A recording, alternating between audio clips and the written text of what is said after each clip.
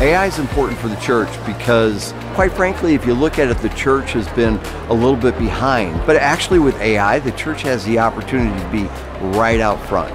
Hackathon is a time where we spend 48 hours with as little sleep as possible, drinking lots of Red Bull, worshiping, and building really impactful things. 225 participants, 17 countries, 31 states. How can we use AI to advance the church and create redemptive technology that really changes the narrative around AI? It's great to see the energy and all the people putting their skills to use for the kingdom.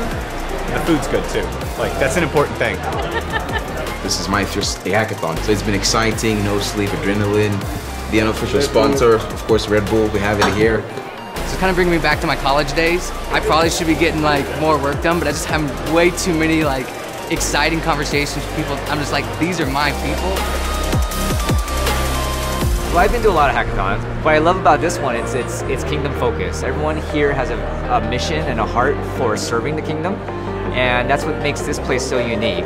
I actually slept in the cave overnight. Maybe we should be falling asleep. I'm ready to fall asleep. So it was like college all over again. To get to come and just be heads down together, there's an energy. Incorporating a shoe competition for the best shoes worn throughout the hackathon. Who shouldn't get rewarded for wearing the best shoes at an entire hackathon?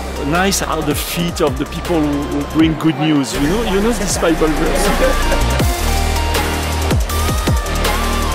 They got about 12 hours left. Yeah, but in the meantime, every hacker needs to be fed.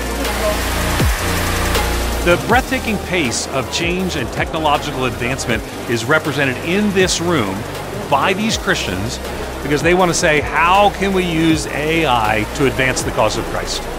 God is really honored when people of the body come together and say, you know what, we can be so much more together. I'm not going to do this alone.